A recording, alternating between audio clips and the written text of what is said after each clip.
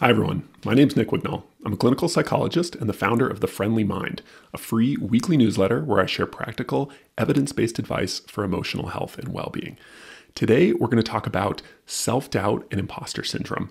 Specifically, I'm going to share with you a case study about a former client of mine who was actually a nuclear physicist who struggled tremendously with self-doubt, insecurity, imposter syndrome, stuff like that, who after a couple of months of working together, we finally cracked the code on her self-doubt and figured out how to boost her confidence tremendously. So this is the story of Katie, a former client of mine. I'm calling her Katie. It wasn't actually her real name, but to preserve confidentiality, we're going to call her Katie. And I still remember the first thing she said to me. I'm going to check out my notes here. It was one of our first meetings, and she said, the worst part about imposter syndrome isn't the anxiety or lack of confidence. It's the frustration. It's maddening to know that I'm just as competent as everyone else I work with, but to constantly feel like I'm not in their league. So that's what Katie said to me in one of our very first meetings together. Now, the thing about Katie is, even if you'd only met her and chatted with her for a few minutes, you would realize that she was nothing if not competent. She had received full scholarships to two very prestigious Ivy League universities. She graduated top of her class in physics. And then she went on right after school to get a very prestigious position at a national lab doing classified research for the Department of Energy. So just incredibly accomplished academically, but it wasn't just academic smarts. Katie was charming, she was funny, she was creative. She had a wonderful group of friends. She had a great close friend group. She was in a really healthy, stable, satisfying romantic relationship. And on top of all that, she ran marathons in her spare time. So just incredibly accomplished, personable, creative person. And to be honest, when I first started working with Katie, I think I was the one who was feeling even more insecure because I was thinking, how am I supposed to help someone like this? I mean, she easily had 25 IQ points on me. So I really started having my own kind of self-doubt, insecurity issues when I first got to know Katie because she was so impressive in so many different ways. But here's the thing, despite all of her gifts and talents, Katie had a lot of insecurity, specifically at work. Remember, she's like 23, 24, something like that, had just started her first real job coming out of academia, out of school.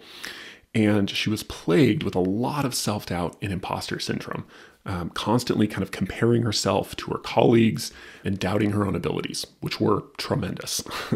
She struggled to speak her mind during meetings. This is one of the things she really talked a lot about, how she'd have a good idea and she'd be about to share it, but then she would immediately start doubting herself and thinking, I'm going to sound dumb, I'm going to look foolish, so I won't share it. She was holding back her ideas. She also really struggled with presenting and speaking in front of her colleagues at work, which was ironic because she was actually a very good public speaker. She was, in high school, she was the captain of her debate team. So she was really good at speaking in public and even speaking extemporaneously about complicated subjects, especially stuff she cared a lot about, like physics. But she had this strange thing where as soon as she got to speak in front of her colleagues or people at work, she kind of froze up and got really anxious to the point of panic, like almost having panic attacks when she considered speaking up or having to speak up.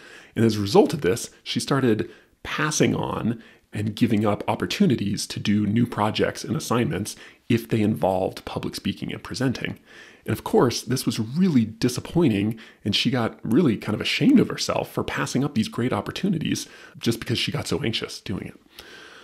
So that was Katie's situation when she came in. And to be totally honest, for the first, month or so, we didn't make a whole lot of progress figuring out sort of what was at the root or core of Katie's self-doubt and imposter syndrome. We kind of bumbled around for a while. My first sort of theory of what might be going on with Katie was sort of started with the idea that her confidence problems really were centered around work. She seemed to not struggle with confidence at all or self-doubt in other aspects of her life, but it was this job for some reason. So the place my mind went first was maybe this is kind of a structural problem. Structural in the sense of she's a woman working in a predominantly male field. So maybe a lot of her anxiety and self-doubt was the result of some kind of sort of subtle institutional or structural discrimination, right? Because she was a woman. So we talked about this. I remember what Katie said to me. She said, in some ways, I wish this was the result of discrimination because then I could have an explanation for what's going on.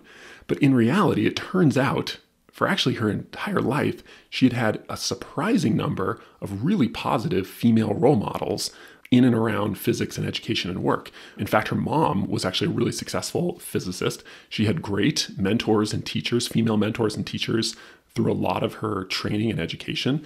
And even her current job, she had, I think, 2 or 3 really close colleagues who were women and who she looked up to, but also felt close with. And so we kind of ended up ruling that one out because it just didn't really match with her experience.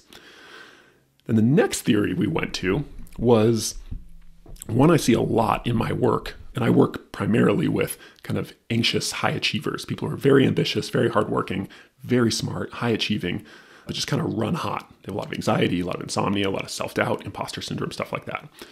And one of the big causes I see with these folks is that there is a conflict between the career and the work they're currently doing and what deep down they actually want to be doing. So the classic example of this is think of the guy who has 3 or 4 generations of doctors in his family, and so he is just sort of groomed from a young age to go into medicine because that's what all the men in his family do. But turns out he becomes a doctor. He's very good at it, probably very successful, but actually he doesn't like it. And what he'd rather be doing is playing music or teaching or maybe nuclear physics. Who knows, right? But the point is, people like this, they get in this trap of doing and pursuing work in a career based on what other people think they should do. And as a result, kind of inhibiting or avoiding what they actually want to do. And this conflict very often can cause a lot of what we think of as emotional symptoms. So sometimes it results in depression, but often it results in anxiety, sort of unexplained anxiety. So anyway, this was, I thought, a pretty good theory. So Katie and I kind of talked about this, and this one fell flat pretty quickly because it didn't take long to realize that Katie was absolutely passionate about this work. Like, she was just an utter and complete nerd for nuclear physics, of all things. And this, in a lot of ways, this was her dream job. Like, she just absolutely loved it. People who knew her were like, this is the perfect job for her. And it's true, she had been on this path since she was a little kid, but it was just, she just lit up when she started talking about her work. And in fact, this is part of what was so frustrating to her about this self-doubt and confidence stuff, because she's doing the very thing she loves and is good at and is passionate about. So again, there's another theory, hits the dust. That one didn't turn out too well. Now, at this point, my own self-doubt and insecurities were really starting to rear their ugly heads again. I was thinking like, man, I don't know if I can help her. These are 2 of my best ideas. We've been talking for over a month, and I really feel just as lost as I was at the beginning when we first started working together. So I was really doubting my own abilities to help Katie and was even considering, well, who could I refer her to? Because I don't know if I'm being helpful, so maybe I should refer her to someone else who can help her better than I can. And then one day, at the end of a session, working together, she was literally, we were walking out the door, and she said something to me. I'm going to pull this up on my screen here.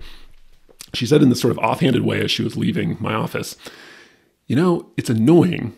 If I'm so smart, how come I can't figure this out? And for whatever reason, that idea that if I'm so smart, it just sort of stuck in my head. And I found myself the rest of the day, unfortunately, as I was talking to a couple other clients, this thought kept coming back to me about Katie and what she said about, if I'm so smart, how come I can't figure this out? And then for some reason, it sort of clicked in my brain that in some ways, she was too smart. In effect, Katie was outsmarting her emotional struggles by intellectualizing, by using that big, powerful, impressive mind of hers to avoid how she was feeling emotionally. And this avoidance, this using of the intellect to avoid emotions, could actually be at the core of her anxiety and self-doubt and imposter syndrome, all of those insecurities. And frankly, I was starting to feel kind of frustrated. Note the parallel processes. I'm feeling a lot of what Katie's feeling, the self-doubt, the frustration. But anyway, I was frustrated because it's such a simple, obvious thing in my line of work. This process happens all the time. But I had sort of fallen into a similar mistake as Katie, which was assuming that this problem was more complex than it really was. And in reality, while it was a tough problem, it wasn't especially complicated. And I'm going to talk you through kind of this theory that I came up with to explain her anxiety and her self-doubt. And this is what I proposed to her in our next session. So She came in and I told her, Katie, I don't actually think you have a confidence problem. I think you have an emotional confidence problem. So I said this, and I could see her. She had this kind of very skeptical but slightly curious look on her face. And she said, okay, go on. Like, what does that mean exactly? So I continued kind of sharing this theory, which was that I don't think, I was telling her, Katie, I don't think you lack confidence in your abilities at work. The physics, the presenting, even the sharing of ideas, as you and I, and frankly, anyone who knows you knows perfectly well, you are an extremely competent and confident person in almost every area of your life. And she kind of agreed with this and sort of nodded, and I continued going. And I said, Katie, I think where you lack confidence is this very specific situation.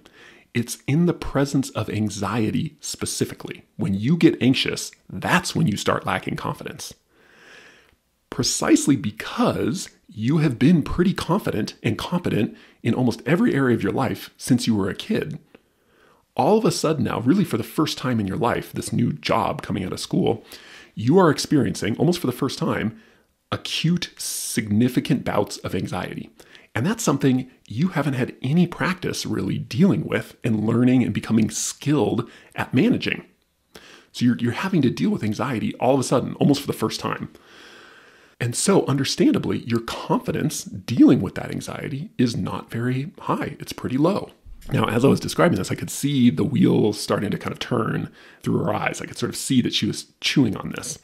And while I don't normally sort of just kind of lay out a big theory like this for my clients, something about this situation, gave me the impulse to do that. So I kind of kept going. So I told her, I don't think it's that you lack confidence in yourself as a person or as a physicist. You lack confidence in your ability to handle anxiety, moments of high anxiety. And so far, your go-to strategy for dealing with that anxiety, what you've kind of unconsciously developed as a coping mechanism, has been this idea of intellectualizing. As soon as you start feeling anxious, you quickly go into your head, right? You start doing what you do best, frankly, thinking analytically, problem solving, right? Solutioning, trying to figure out the answer to this problem. And that takes the form of self-doubt, comparisons, worrying, all these mental activities that look a lot like problem solving, except for they're not actually helpful and they make you more anxious in the long term. Now, as usual, she was very bright and she was tracking really closely, and she interrupted me and she said, well, okay, but if all this self-doubt and worry makes me anxious, and we've been talking about that for a while now, I know that, so why do I keep doing it if it only makes me more anxious? That's a great question, right? And so I flipped it back on her and I said, the key, and this is pretty subtle, but I see this a lot in my own work, the key is that you have to distinguish between very short-term effects and longer-term effects. So yes, in the long run, self-doubt, worry, social comparisons, they absolutely make you more anxious, more insecure. They chip away at and erode your self-confidence for sure. But what's key to see is in the very short term, like in the moments or even seconds after feeling anxious, those same things, self-doubt, worry, social comparisons that lead to anxiety long-term, they actually give you some relief from anxiety in the very short term because they allow you to avoid or distract from the feeling, the emotion, feeling anxious or panicky, and instead go up into your head and to start thinking. And very temporarily, very briefly, that feels good. It's a relief. You're distracting yourself. So I was explaining this and she was taking it all in. And then she made a really insightful connection or insight, I think. And she said, I pull up my notes here. She said, I'm like an addict, but my drug is thinking. When I'm anxious and uncertain, I immediately start thinking because it distracts me from feeling bad. Bingo. That is exactly what's going on. Of course, she didn't do this intentionally, like so much of our behavior. It kind of came about slowly as an unconscious or kind of semi-conscious habit that built up over time. The way to think about this, and this is how I explained it to Katie, is her problem wasn't with her, relationship with her colleagues or even her own abilities and confidence. Really, where the problem was her relationship with her emotions, specifically her relationship with anxiety. Early on in her new job, she learned that if she got anxious, this really uncomfortable sensation she wasn't normally used to experiencing, she learned that she could temporarily avoid it and get rid of it if she went up into her head, if she started problem solving. And that took the form of worrying and social comparison and self-doubt and all that stuff. And in the very short term, it worked, quote unquote, right? It kind of worked in that it distracted from that anxiety and feeling bad. But of course, the long-term effect was this really frustrating phenomena of feeling more and more anxious, less and less confident, despite knowing intellectually that she was perfectly competent and really should be confident. There was no reason for her not to be confident. So this was probably the most excited I'd ever seen Katie at this point, because she took this theory and then she made another connection, which I think was really important. And it got at the bit of frustration. And what she said was, I was so frustrated because I don't actually have a general confidence problem, but I was insisting to myself that I did. I was feeling anxious for a completely different reason, because I was dealing with anxiety the wrong way. I just think that was a perfect kind of encapsulation of what we had been talking about, but also critically for her, it explained the frustration piece. And so that insight, I think, really kicked off the next stage of our work together, which was where we actually got to working on this problem of self-doubt. And I'm going to explain to you what that work looked like. And it involved 3 specific skills that I worked with Katie to develop. So over the next couple months, Katie and I worked on almost exclusively, we kind of really tightened up our focus and worked on building 3 really important skills that would help her change her relationship to anxiety, to start to manage it in a healthier, more productive way so that she didn't need the self-doubt and the worry and the social comparisons as this kind of primitive defense mechanism to avoid anxiety. Of course, because Katie was so good at problem solving and analytical thinking, it was a difficult process. Like it did not come naturally to her. The natural thing for her to do is to go right to her head. So it took a little while for her to get better at catching herself intellectualizing, going to her head in response to anxiety, and instead to start to do something different. But it did happen. She worked at it. She was a hard worker. She was willing to do it, even though it was uncomfortable. And as you'll see later on, it really led to some fruitful things, and she really started to improve and ultimately felt a whole lot better. But right now, I want to describe in detail the 3 skills that we worked on and built up together over the course of a couple months in our work together. The first one was emotional awareness. Now, like I said before, she's very bright. She had very good emotional intelligence. She was very self-aware in general. But like a lot of us, she had this tendency when something felt bad internally, especially anxiety, because she didn't have a lot of experience with anxiety, she tended to kind of ignore it, right? There would be little bits of anxiety, but she'd kind of ignore it and hope it would go away. But then, of course, as usually happens, these things get bigger and they snowball, and eventually they would turn into so much anxiety that she'd have to confront it. Emotional awareness, what this skill is about, it's about noticing difficult emotions early when they're still relatively small and minor, and instead of running away from them or avoiding them, turning into them and getting curious about them, kind of leaning into them. So emotional awareness is about identifying and tuning into difficult emotions. And in Katie's case, it was anxiety, doing it early so that you can actually address a difficult emotion like anxiety when it's small before it balloons into this big, overwhelming feeling like panic or major anxiety. So that was the first skill that we worked on. The second one was emotional validation. Now, because difficult emotions like anxiety feel bad, understandably, we don't want to feel bad anymore. So we do something to try and get rid of the anxiety. And what this ends up doing, if you do this a lot, you develop this mindset where anxiety is a bad thing. It's an enemy. It's a problem you have to solve or get rid of or avoid. And this is what happened to Katie. She really started to think of anxiety as this bad thing. And in fact, she came to see me because she said, I've got this problem, this anxiety problem. And while that's understandable, it's not actually true. Just because anxiety feels bad doesn't mean it's a threat or dangerous or even a problem. And that's what Katie had to learn. And the most important skill she needed to develop to change this mindset was validation. Now, validation, the meaning is right there in the word, valid.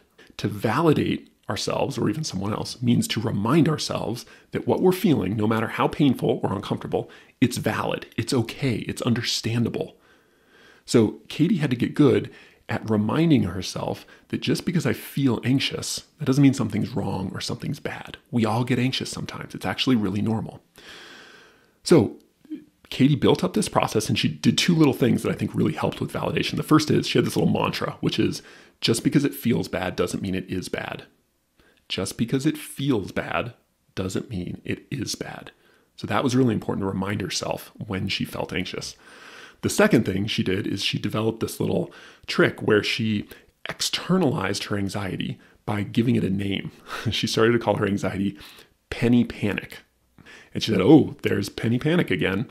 And what this does is it externalizes your anxiety. So you start to think of your anxiety as it's this thing in me, but it doesn't define me. It's not the whole of me, right? It's this part of my experience. And it also kind of humanizes it a little bit. You start to think of your anxiety as a person instead of as a problem. And that really helps to shift your mindset away from this anxiety as the enemy and more towards anxiety it's kind of like a friend, like a good friend who's giving you advice, who thinks you're in danger. And they're a little confused because you aren't actually in danger, but they're well-intentioned nonetheless. So validation is about reminding yourself, again, and this is what it took Katie a while to do, but eventually she really internalized this idea. My anxiety is not bad. It's normal. It's understandable. It doesn't feel good. I wish I wasn't feeling anxious, but I'm okay. It's not bad that I'm feeling anxious, no matter how uncomfortable it is. So that was emotional validation. Now, the third skill, which in some ways was the hardest, was willingness. Now, because Katie was such a problem solver, it's literally what she did for her job. It's what she was best at in a lot of ways.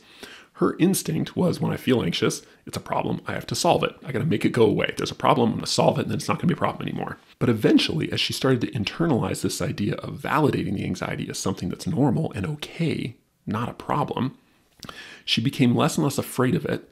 And instead of seeing it as a problem, she saw it as, again, like a friend who was giving her some advice that maybe it wasn't especially well-informed advice, and maybe she didn't actually want to take the advice, but it didn't mean the friend is bad or ill-intentioned, right? So instead of focusing on the anxiety when she got anxious, she acknowledged it and then validated it. But then instead of trying to get rid of it and putting all of her energy into the anxiety, she worked on accepting it. This is what it is. And I can continue to move on and live my life, share ideas, present new topics at work, do things. I can take action without having dealt with the anxiety. I don't have to deal with the anxiety. It can just be there. I can allow it to be there despite it being uncomfortable and still get on with my life anyway. And I'm going to be totally willing to do that, to have the anxiety. Now, that's a hard one, but it requires this ability, willingness. So the final stage of our work, this final skill, was really building up what I call emotional endurance, training Katie to realize, and we used her background as a runner to make this analogy here, but it's like running's hard. And to get good at it, you have to build up your endurance, your tolerance for discomfort. Your muscles are telling you, oh, we don't want to do this anymore, let's stop. And to get better as a runner, you have to push through that and keep going anyway. So similarly with anxiety, Katie learned to acknowledge and validate and accept her anxiety and to tolerate it, to be willing to have it and get on with things anyway. And we did that slowly and progressively. We worked up toward it. It's a hard thing, but it started with this mindset shift of anxiety is uncomfortable, but it's not bad. It's not an enemy out to get me. So those were the three skills that ultimately helped Katie change her relationship with anxiety and as a result, develop more emotional confidence, develop her ability and her belief that she could get anxious and still do what she wanted to do anyway, despite feeling anxiety. Now, within a few months of doing this work together, Katie was really off to the races. Of course, she still felt anxious from time to time, but her whole view of what anxiety meant was different. She normalized. She said, this is okay. This is normal. I'm in a situation doing important, challenging, difficult work. And so getting anxious from time to time, that's actually a good sign because it means I'm stretching myself and I'm pushing myself to grow and develop. And growth and development always are uncomfortable to some extent. So she did kind of a 180 on her anxiety from where it was bad and the enemy and something she had to get rid of or solve to really, it was helpful. It was a good sign that she was pushing herself and trying new things. So as she did that, as she sort of developed this emotional confidence, what happened was she didn't need to intellectualize anymore. She didn't need the worry and the self-doubt and the comparisons, the imposter syndrome. Remember, those were serving the function. Their job was to help her deal with anxiety. That was the only way she knew how to deal with it, was basically to avoid it by intellectualizing. But as she developed this new set of skills for dealing with and managing anxiety in a healthy and productive way, she essentially put self-doubt and worry out of a job because she didn't need them anymore. She had a better way to deal with anxiety. And that's what happened within a few months. Her confidence at work went right up to the same level as her confidence in every other aspect of her life. But the absolute key was, at the root of this problem was she had an unhelpful relationship with anxiety.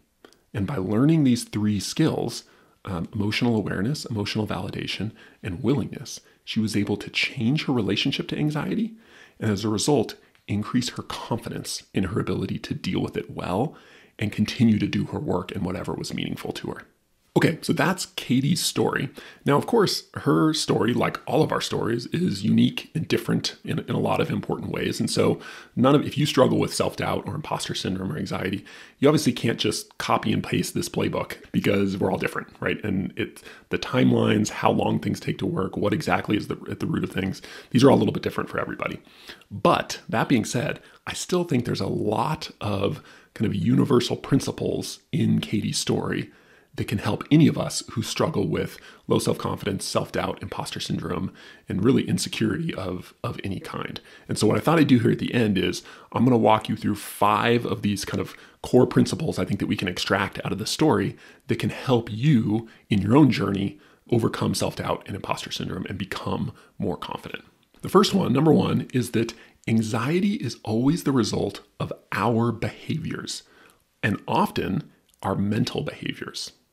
So for Katie, I remember her talking about how it felt like anxiety would just sort of descend upon her as this thing that just like hit her like a bus, I think she said one time. And even though that's how it feels, a turning point for Katie was realizing that her anxiety was kind of unconsciously, she didn't know this at first, but it was the result of what she was doing. Specifically, her self-doubt. And we talk about self-doubt like it's a thing, but really self-doubt is a verb. It's an action. It's something we do. When you experience self-doubt, you are doubting yourself. It's not a passive thing. It's an active thing, right? You get in your head and you start doubting yourself and comparing yourself to other people and worrying about what might go wrong. Those are all things ultimately you're doing and that you have control over. Now, it's hard if they've become habitual. It can be like any habit. It can be hard to break, but it absolutely can be changed. But the first step is acknowledging that that's going on in the first place and that you do have the ability, you have agency over those mental habits, those ways of talking to yourself, doubting yourself, worrying about the future, comparing yourself to other people. So that was key. And I think all of us would do well to really remind ourselves of that and remember that if we feel anxious, there's always some sort of behavior going on. And often it's a mental behavior. It takes the form of self-talk. That's causing that anxiety in the first place, okay? Number 2, confidence is more situation specific than it appears. Our tendency is to think of confidence as a personality trait. Some people are confident, some people are not. I'm not a confident person. So-and-so is super confident. I wish I was a confident person. It's not really true, actually. Most confidence is tied to very specific situations.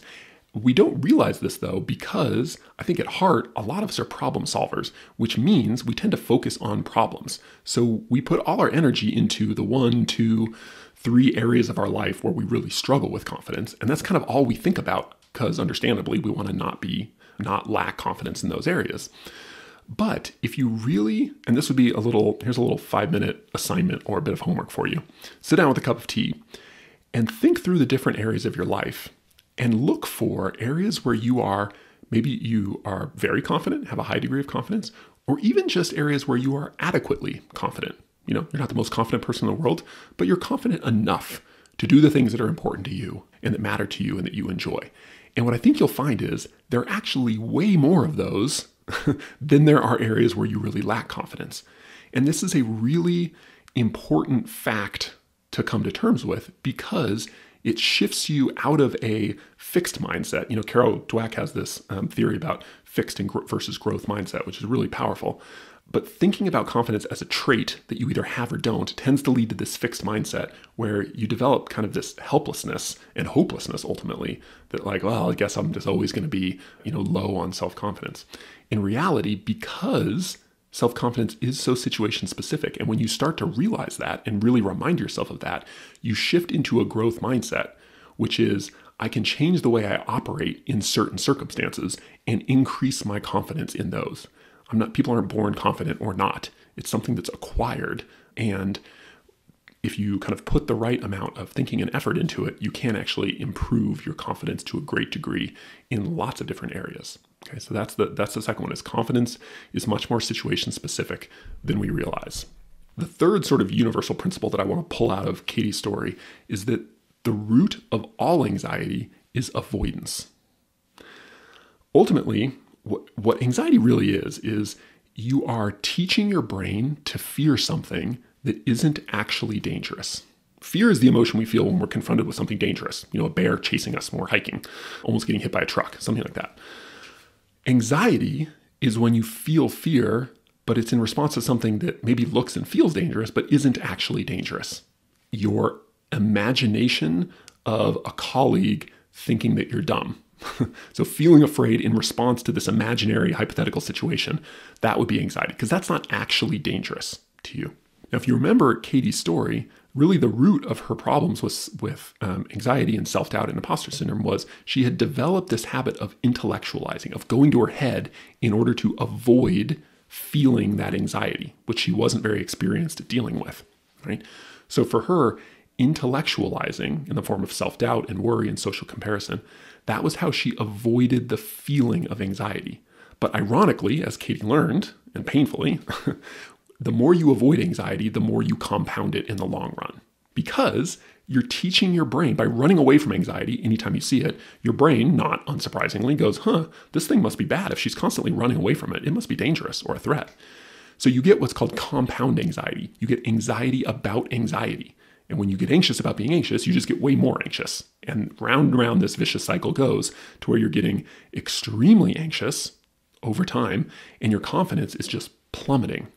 Because if you constantly run away from anxiety instead of dealing with it, again, your brain is going to learn that, hey, they obviously suck at this. They really are not good at dealing with it. And so understandably, your confidence is going to be low. The kind of practical takeaway from this is if you feel anxious and you're not really sure why, look for avoidance. Ask yourself this really simple but powerful question. What am I avoiding? And if you really want to get specific, what emotions or inner experiences do I avoid and how do I avoid them? That will put you on the right track to eventually overcoming that anxiety by changing your relationship with it, changing how you respond to it. Number 4, the key to overcoming anxiety is emotional confidence. Remember I told Katie, I don't think she has a confidence problem. I think she has an emotional confidence problem. I think this is one of the things actually that is just about totally universal to anyone who struggles with anxiety, low self-confidence, self-doubt, imposter syndrome, stuff like that. And the way to think about this is because anxiety and all its little buddies like worry and self-doubt and imposter syndrome, because they feel bad, we make this assumption that they are bad. And then we put all our time and energy into trying to get rid of them or solve them or fix them.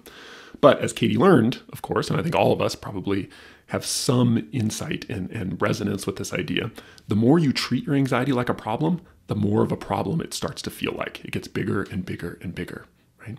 So instead of running away from or trying to get rid of your anxiety, dealing with anxiety in a healthy way is about building confidence in your ability to handle it well. And that's a key thing about confidence, generally speaking. People think confidence means not feeling afraid or not feeling insecure. That's rubbish. Everybody feels anxious and insecure sometimes. Confidence is about your tolerance of fear, not the absence of it. Right? So for Katie, remember those 3 skills I talked about? Emotional awareness, emotional validation, and willingness? By practicing those 3 skills, she was building her emotional confidence so that she could experience anxiety, which is inevitable. You're not going to get rid of anxiety. So just get rid of that idea that you can get rid of anxiety. It's not going to happen. The best way to deal with anxiety is to build up your confidence that you can handle it well. Okay, and that's what Katie really, really got good at. And it allowed her to become more confident and allowed the self-doubt and worry to kind of melt away. Now, that sort of alludes to the last point that I want to pull out here, which is that confidence comes from behavior, not insights. So remember, it was only about a month to 6 weeks maybe after working with Katie that we had this kind of insight about what was actually at the root of her problem with self-doubt and imposter syndrome. But even after we had these insights and she was like, I finally understand like why I'm getting anxious, why I have self-doubt, why this is so frustrating. She had a ton of insight. But if you remember, she didn't magically not feel anxious anymore just because she understood what was causing it. No, the insight was actually just the very beginning of her journey. And the truly hard work only started after the insights. Building those skills, that was the real work. So it's really important to internalize this. Insight is necessary, but never sufficient for meaningful change. Okay? Insight is necessary, but not sufficient for meaningful change. At the end of the day, we are what we habitually do, not what we know. All right, I hope you found this case study helpful. If you would like more of my thoughts and advice on overcoming anxiety, self-doubt, insecurities, and other kind of common issues in emotional health, I write a free weekly newsletter called The Friendly Mind, and you can join using the link in the description below. I will also say that if you really want to go deeper on overcoming anxiety in a more structured way, I teach a course called Creating Calm that's all about it. I teach my kind of step-by-step method for dealing with chronic worry and anxiety. So if you're interested in that, again, there's another link in the description to that course, Creating Calm. Thanks for watching.